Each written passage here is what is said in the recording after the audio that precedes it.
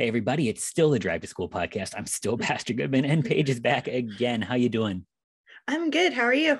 Doing awesome. So last time we were talking about judging, and we should do that some more. I don't know if we entirely finished, right? No, we were about halfway through. We were talking about judging in the world now.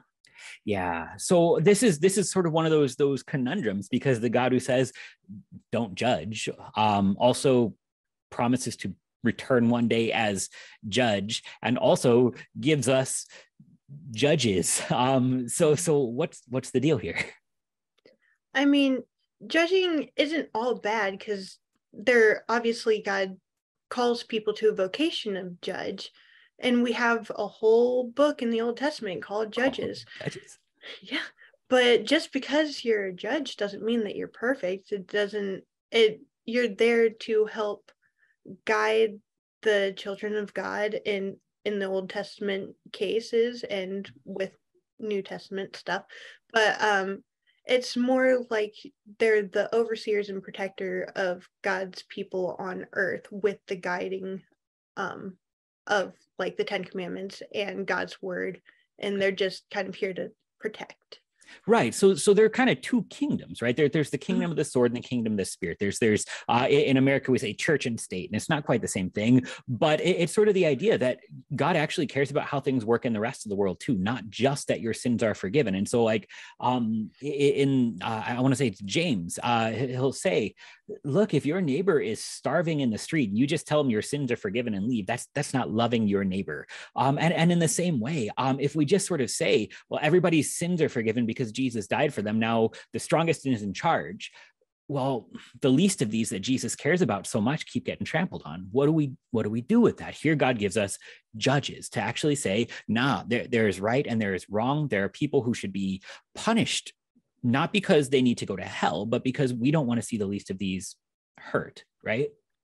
Right. And like as deaconesses, we're called to mercy work. We're called to action. We're not called just to say, hey, everything, your sins are forgiven, everything's going to be good. I'm going to go tell that to somebody else now. Like we stay with that person, we help them, we care for God's children. And it's not really a good judge. Like if you're just coming and saying, oh, it'll all be okay, and then leave, like that's kind of missing the point.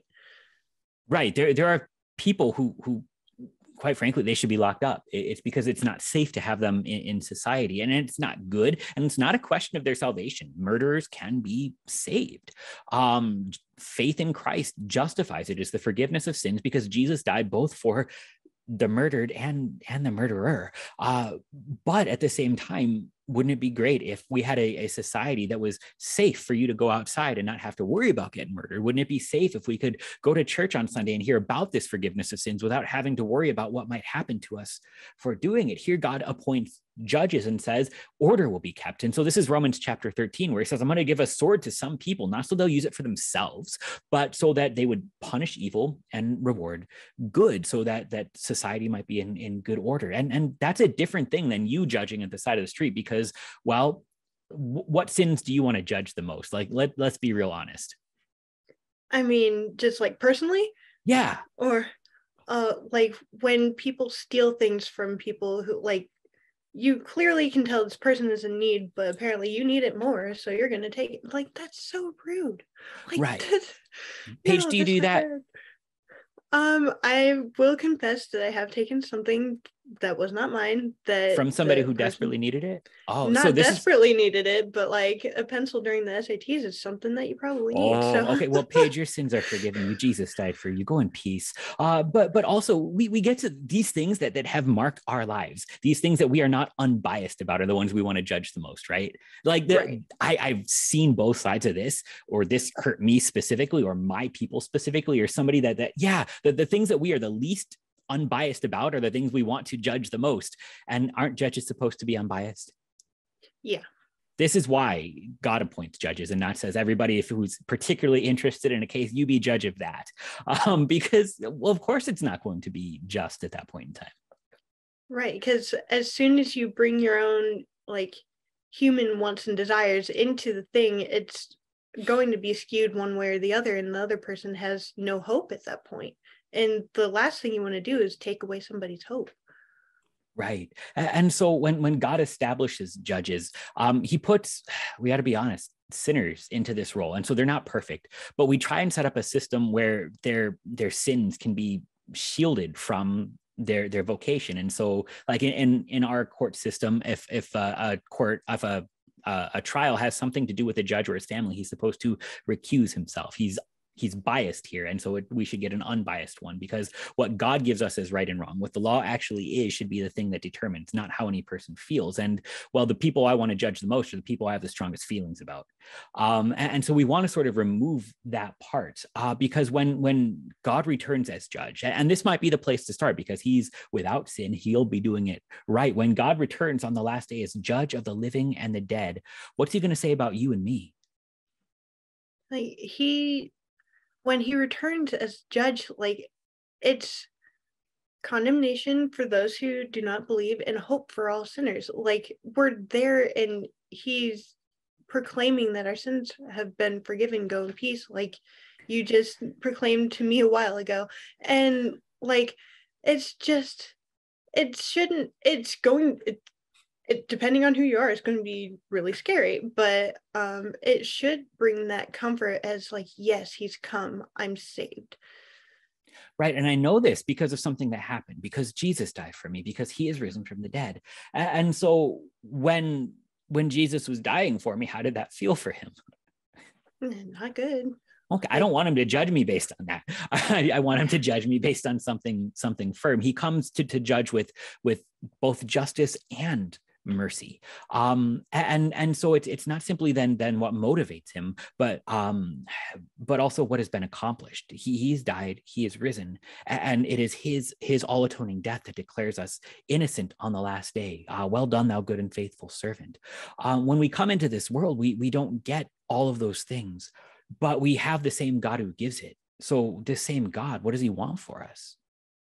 He wants us to be saved. Like there's no point. What's the point in having children of God and like knowing that we're children of God and we're brothers and sisters in Christ if there is no salvation in that? Like the tomb is empty for a reason. Like God came, like Jesus came, he died and he rose. That's the point. He rose for us to have that mercy and forgiveness in the resurrection, in that salvation that he won for us that we cannot do for ourselves. That's the same God who gives us judges. And so when he does, it's actually supposed to be for good. The God who would give us judges in this world is the same God who actually wants to sort of recognize that I want society to be preserved. I want the least of these to be cared for. And you're right, it can't happen perfect down here while everybody's sinning. But ultimately, it's not just to leave us here in this broken system perpetually, but it's to move us towards what you were just talking about, that last great day when we get to hear what the resurrection actually means. Yeah, and that's a hopeful thing. It shouldn't, like for us Christians, we should hold no fear in that because we know through, like I said, the empty tomb, like that's all covered. It's all, we've got this. Like Jesus got this. Absolutely. And that also applies to then the people whose sins grieve us the most, that lead us to wanting to judge. And this is what we're actually called to see. Jesus died for them too. So let's let his system address this. It's not that right and wrong cease to be right and wrong, but it's that sins can't cease to be forgiven either. And so we want to hang on to that as we go forward, because in all of this, if the kingdom of heaven is simply inherited by the least guilty, it won't be us. You have the log in your own eye, but instead take your sins to Jesus and then take your neighbor to Jesus too. Yep. His salvation is for everyone. It's not just for the people who think that they've got it all under control the best. So I love it. Paige, thanks so much. It was great having you, and we'll talk again soon about something else. Yeah, thank you so much. Have a good one. You too.